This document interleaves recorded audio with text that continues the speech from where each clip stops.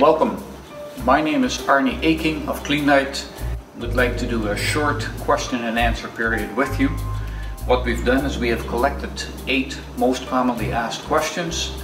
I'll ask each one of these questions, then I'll try to answer it for you. First question. 1. Is CleanLight harmful to my health? The short answer is no. CleanLight is not harmful to your health because you do not use pesticides. A small amount of UV, such as is given off by these lamps, is not harmful to your health. Nevertheless, your eyes are overly sensitive to UV, so when you use this, you do this to protect your eyes. So do not unnecessarily expose your eyes to this light, but other than that, it's perfectly safe. Question 2. Is CleanLight organic? Answer: yes, you might call CleanLight an organic treatment because it does not involve any pesticides, and truly all you're doing with UV is copying what the sun does outdoors. A tiny amount of UV every day stops the development of any diseases. So yeah, you may call CleanLight an organic treatment, an organic crop protection method. 3. What is the reach per unit? Well, if you grow a small quantity of plants, for example 6 plants like many of our customers in California, then the CleanLight hobby unit, the smallest one we've got, is suitable for you. In a matter of a few minutes you can treat your 6 plants. If you are a larger grower or if you are a professional grower, then the CleanLight Pro is more suited. It is 3 times as powerful, so you can work 3 times as fast. 4. The fourth question we often get: what are the little balls in the lamp? I'll walk over to another seat and show you what I mean by the little balls in the lamp. This is the CleanLight hobby unit, and what you'll notice is there is a small amalgam, a little tiny ball. I doubt you'll see it in the picture, but with your bare eye you can see it. There's often a tiny little ball visible, and if you do this, the ball rolls back and forth. It is amalgam. It is one of the components of the gas that's in the lamps.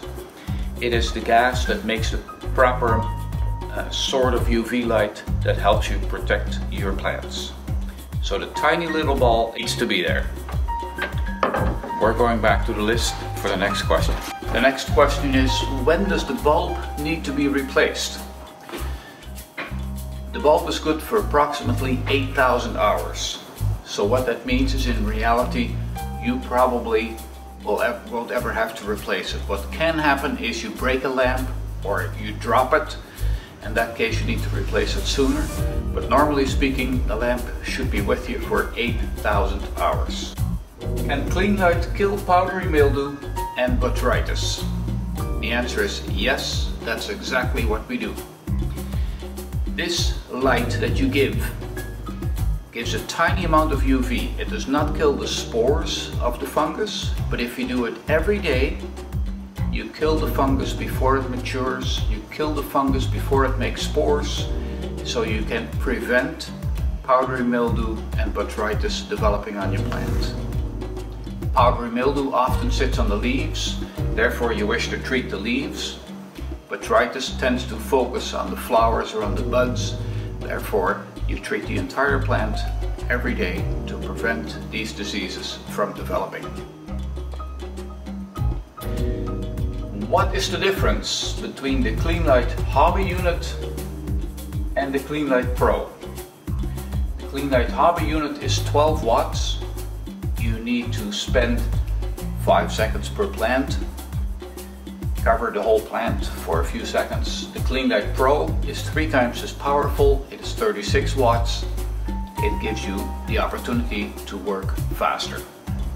What are the shipping costs for a CleanLight unit? We provide free shipping via UPS.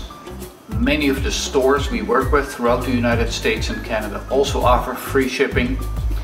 But when you order, please watch to make sure they offer free shipping, so as to save you some money. 2 more questions have come in while we did our presentation. Question number 9 was: How do I treat the plants? Let me show you. First thing you do is you put on the safety glasses, as I told you a few minutes ago. Second thing you do is you grab your CleanLight, you turn it on. You can see it is on now. I can check to see if it's on. What I do now is I scan the entire plant, and since this is the hobby unit, I need about 5 seconds for a plant this size. What I do is you go like this, you go like that, so that you reach all sides of the plant, and we treat like this. If there was any baby fungus present on the plant at that point in time, it has now been killed.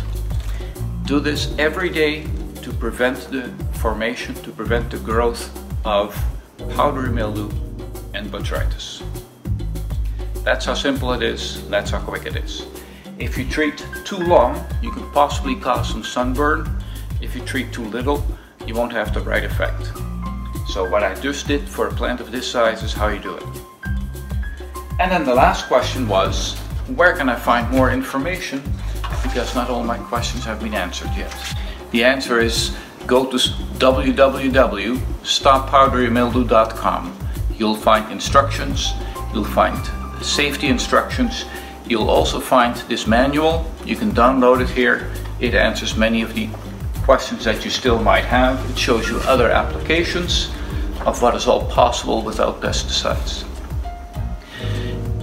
If your questions are not answered in here, please send us an email, info@stoppowderymildew.com. So please don't forget, like, share and follow us on Facebook, Instagram and Twitter.